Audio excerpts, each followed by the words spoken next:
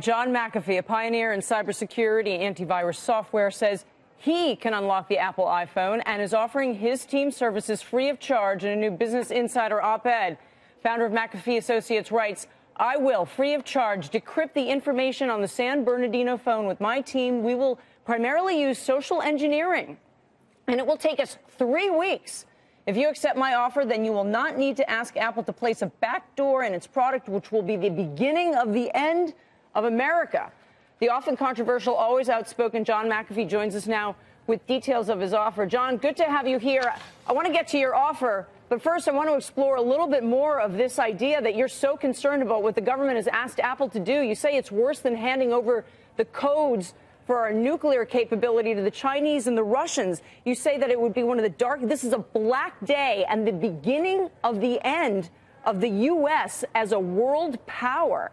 Really? I mean, you think it's that high a stakes situation? Well, listen, a backdoor to encryption is like a master key, only it's in software. You can make 1 million copies of it for free. There has never been a backdoor that has not been hacked into by bad hackers or foreign nations.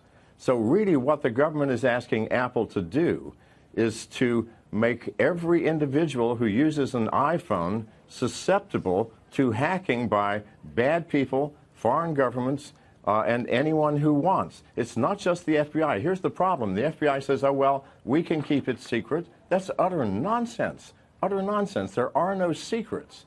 There are none. There's always a bad apple somewhere. And you know there won't be just one copy. There will be hundreds of copies. And the more copies there are, the more likelihood that the bad people will get it. Now, just imagine if hackers had access to every encrypted communication on the iPhone, we would be losing our money. We would be losing our Social Security information. Everything about us would be known by the wrong people. Sure, the FBI would know, but so would everybody else. The emotional response is a lot of people come back and say, what if there is information on that phone that could prevent a future terrorist attack? Doesn't that offset the concerns? No, it doesn't. We're on the verge of a cyber war with China. China has already taken 21 million records from the Office of Personnel Management last year of every employee who ever worked for the U.S. government. No greater coup of espionage has ever happened in the history of the world. Keep in mind, a cyber war is going to be many times more devastating than any nuclear war you can imagine.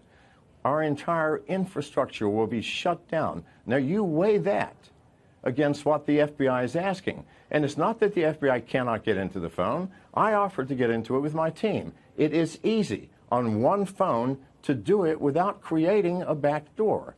It is nonsense to ask a computer manufacturer, a telephone manufacturer, to give a backdoor which we know. So, John, all the bad hackers.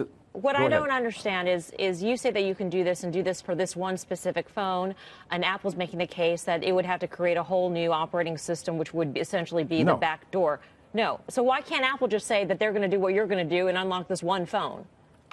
Because that's not what the FBI wants. The FBI wants a back door. That's the way that they have asked to get into it. If they just asked that, here, we'll give you the phone, you tell us what's in it, that's great. They did not do that. I am now forcing the hand. I'm saying, okay, you say you only want it for this one telephone? Perfect. Give me the telephone. I'll tell you exactly what's in it. My team and I. Any team of great hackers can do that. So, no, they have not taken me up on that. They want a backdoor. Backdoors into encryption are the worst thing. How do you know that what you do would be safe? Because you say if Apple does whatever it does, then it could be replicated, somebody else could get a hold of it. Why couldn't the same be applied to whatever you're going to do to the phone? Because we're not putting a back door in. We're taking the telephone apart physically. We're going to be copying all of the digits onto some other device and working it that way. That can't be replicated. It's got to be worked over and over again for each individual phone. It would take anybody 3 weeks to do one phone. That's not a problem. But to have a key that could access hundreds of millions of phones, that's a problem. It is a serious problem, and one that the FBI has simply ignored and our government has ignored. It's not a matter, I mean, whether or not it's right. that the FBI should be listening to all of our conversations is a completely moot point. Do we want the Chinese, the Russians, and all the bad hackers to do it? Do we want the bad hackers to have access to our bank accounts, our credit cards, our Social Security numbers? They will have that. I'm going to assume yes. The phone is in government hands already, right? It's in police evidence yes. somewhere.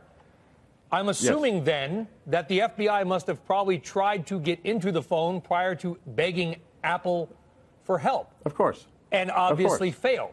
What yes. can we read into U.S. government technological capability from this? We are 20 years behind the rest of the world. And here is why. All of the great hackers are not the type of people who want to wear suits, shine their shoes, and show up to work at 8 o'clock every day. Many of them are very asocial. They have their own style. They want to smoke weed while they work or whatever. This is not conducive to being hired by the FBI. The FBI and our entire government has become a bureaucracy, sick, tired, and old as far as technology is concerned. This has to change. Do you think the Chinese think twice about hiring a hacker with a mohawk or a tattooed face? No. What do you think, John? What do you think? Hacking, it just happened that this was an iPhone, so it's an Apple product. What if it was a Samsung phone? What if it was a Galaxy? Do you think the South Korean government would do this? Of course not. Of course they would not put a backdoor in, because that would be idiotic. And neither will Google, I hope, into their Android system. See, here is the fundamental problem. If Apple falls, so will Android and Google, and so will everyone. And we are then in a world of hurt. We will be defenseless as a nation in the up-and-coming cyber war. And as a people, we will lose everything to the hackers who go, oh, heavens, we don't have to do any work anymore. We've got the back door to go into. Think about this for a minute.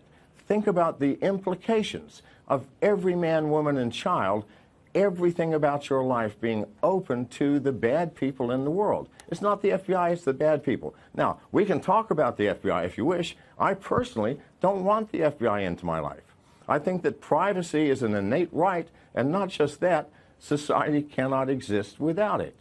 You don't realize that you exercise privacy 100 times a day. When you check out something from the grocery store, you don't tell that person the intimate secrets of your life. You may tell your wife everything. You may tell your boss only those things which will ensure that you'll get a raise or a promotion. John? Privacy is necessary for the glue that keeps us together. You compare, in your op-ed, you compare hackers to the equivalent of students at Juilliard, that there's a brilliance that is somehow in their DNA. Can you embellish that? What do you mean by that? I didn't compare them as students at Juilliard. What I said was that Juilliard cannot create a Mozart or a Bach. This is an inherently genetic thing. There are mathematicians who are born with the capacity to multiply 2,000-digit numbers in their head instantly. It is a unique talent. There are hackers that have this talent, that can look at a piece of code and disassemble it in their minds. These are the type of people I work with. I promise you, none of them are working for the U.S. government, and they need to. We are behind. A cyber war is coming, and we are ill-prepared. 20 years behind. I appreciate those sentiments completely. I mean, I did a cybersecurity documentary a few years ago, and I like to think that I understand that the cyber war threat is very real and could, in fact, be imminent. But we are living in a world which saw, for instance, the impact of a Stuxnet, for instance. Why is this that much more detrimental, in your view, which would cause the world as we know it, or whatever terminology you're using, to come to an end, when we've seen very destructive worms exist out there that did not bring the destruction that it could have? It's because we're talking about cell phones. We all have one. We carry them with us. And when they become compromised, they are watching us, listening to us, and people within government carry them, people within industry carry them, top secret people carry them. It is universal, and it affects every aspect of our society. So it's not just my privacy, my health records, my information, my contacts. It's the intellectual property that could be stolen. It's the state secrets that somebody might be carrying when they use their iPhone at the government. I mean, it's much bigger than just thinking about your address book or your buying patterns are going to be hacked. Stuxnet is kindergarten stuff. This is the real world with bad things happening when we start messing with our phones. I mean, they're already spying on us because we're downloading applications without looking at the permissions that we give them. We have to get real here. We cannot do this. We cannot allow forced backdoors into software. It will be the end of us, I assure you. What is your team seeing when it comes to the international cyber war that maybe isn't apparent to people on the ground right now, but feels like, based on the reports that we've read, is fully underway? What is actually happening from your view? Well, there is no full underway. I think the Chinese and the Russians are playing with us, getting information. I guarantee you they have a button they can push anytime they wish, which will shut down our power grids, which in turn will shut down our food production, our communications, our emergency services. There were studies that were done and presented to Congress last year that said 90% of Americans will perish in an all-out cyber war with Russia or China. We're looking at something massively serious here. I blanched when you said all this. I turned white and I looked at Melissa, and Melissa nodded her head up and down and said, yeah, it's all true. Everything.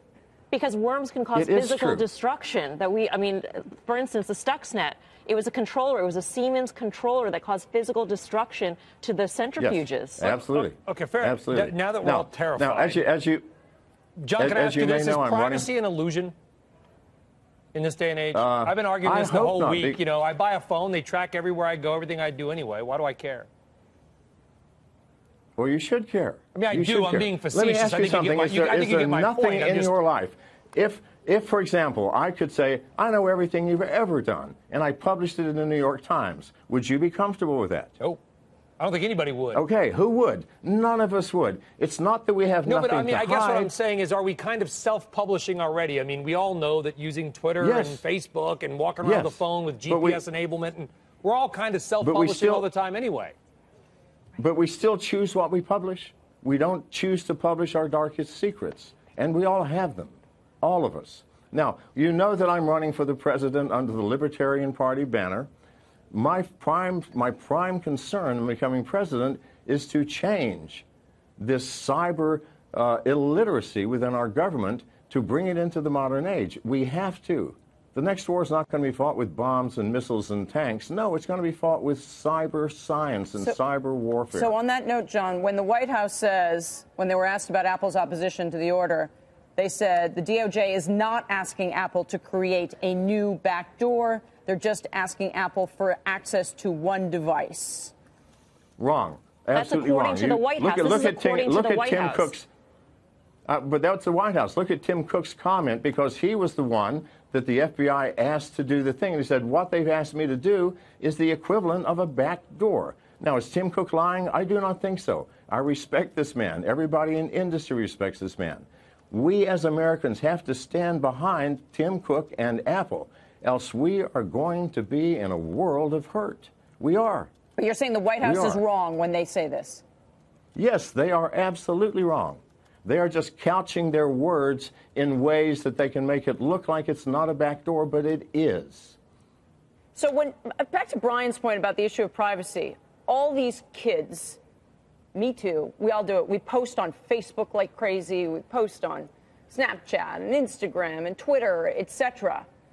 What do you think about that? Is that good or bad? Is that right? I mean, if you're worried about people being able to see stuff, I mean, there it all is. Are they crazy? Are they just crazy narcissists? What? Well, okay, here's the point. I read a statistics from the Pew Research where 65% of millennials now get all of their news from Facebook.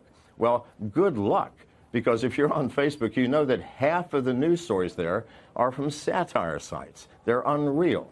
So if the Chinese want to gauge what's happening within the American civilization by reading news on Facebook, well, good luck to them. But we still have to take care. On Facebook, you don't see people publishing their dark secrets. You see people saying, this is what I had for dinner, with photographs. And clearly, those with any sense can recognize a satire news piece from one which is real. I even mean we self-publish. I get that. So that's if I write on Twitter like I'll do now, like I get it. I'm talking about when the fact that we go anywhere, we're driving in our car. And we get an ad for something nearby. I mean, they know where we are. Well, you should turn off location services, number one. No, but John, you know this. Cars today, right? They know how fast you're driving, right? Easy Pass knows where you go. I'm just trying to play devil's advocate and suggest I agree. Man, we have surrendered almost all of our. Unless you go live like Ted Kaczynski in a booth or a little box in the middle of Montana and go off the grid. People are going to know where you're going and what you're doing. So to that point, I'm not agreeing with the position. I'm just trying to play devil's advocate. But to that point, but see, this is why we need encryption. This is the sole reason. So that for those things that are critical and that we must keep private, whether it's a business deal we're about to close, whether it's some erotic conversation I want to have with my wife, John, whether it's something I want to tell my son. Those things must be kept private. But these things are not the end of the world as we know it. I mean, were you speaking were you just exaggerating to make a point here? I mean, no, I was not exaggerating because listen, once you have access to the phone, you have access to the microphone, you have access to the camera. You can watch what you're doing, even though you don't know you're being watched. You can listen to everything that you say, even while you're not on the phone. No, I'm not exaggerating there. We're talking about social media and what people publish. But when your phone becomes compromised, bad things happen. You're going to start losing things. The bad hackers are going to go, oh, you got a lot of money in your bank account. I'm going to empty it. Or, oh, you've got a nice credit card. I think I'll use it to buy a refrigerator or a new car, depending on your credit limit. So, no, this is what I'm talking about. Don? But we still have to have encryption because, imagine, if we had no encryption and the government was talking to one of its agents overseas on a sensitive topic, if it were not encrypted, then why bother talking about it because you're having that agent executed? We have to have it. And we can't have back doors because if we do, everybody will get into them that way. John, great. Thanks so much for joining us. You have outlined just how high the stakes are in this. Before I leave, go to McAfee2016.com. We need your help. If you believe in anything that I've said today, if you're behind me, go to McAfee2016.com. Volunteer, donate, help out. On the Libertarian ticket. Thank you, Mr. McAfee. We appreciate it. All right.